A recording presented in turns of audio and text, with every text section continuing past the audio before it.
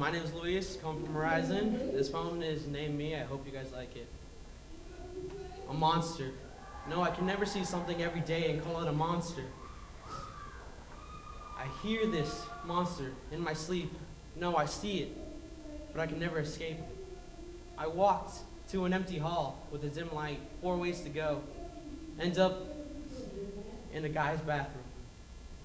And there I hear it say, here, here. I come up to an 8 by 12 inch mirror, and I stare at it for 2 minutes. More time passes. And then I realize it's just me talking to myself. And then, in thoughts, I see my dreams.